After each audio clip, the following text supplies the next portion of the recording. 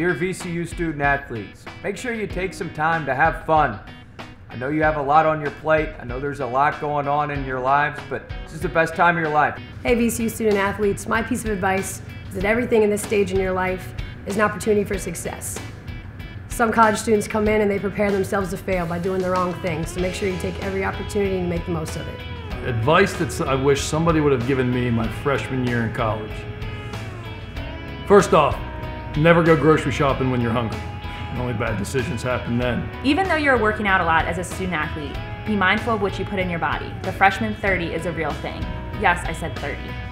It's true that all of us want to be elite athletes. We want to be champions. But you can't get there without working hard. You have to sacrifice something. You have to sacrifice your time with your friends. You cannot sacrifice sleep. And also you have to be willing to give up some things in order to be successful. I would definitely make sure that just like the way that you choose your team and you choose your coaches, is that when you pick a career and you pick a company that you go work for, make sure that you surround yourself with good people. Ramen noodles only taste good after midnight, and they are not a part of a food group.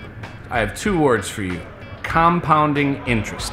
If you don't know what it is, look it up. Trust me, your 40-year-old self will thank me from your beach house. Can't have a $1 million dream with a minimum wage work ethic. Doesn't matter with practice or anything like that. The more you run, the easier everything gets. Number 3, always hide your toothbrush. That's for you only. Moderation. If drinking 2 beers and getting home at midnight is fun, drinking 20 beers and getting home at 6 a.m. is not 10 times as fun.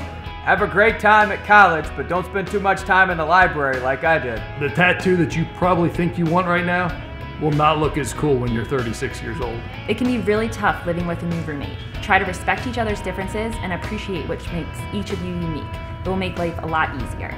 Try not to do something so embarrassing that your friends make fun of you for it 15 years later. Trust me.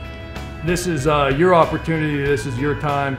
Make the most of it. Understand that nobody really owes you anything, but take advantage of every resource, every person you get to meet. You never know when you're going to meet your future boss or your future husband or wife. So take advantage of any situation you get while you're here at VCU. Good luck in 2015 and 16. Go Rams.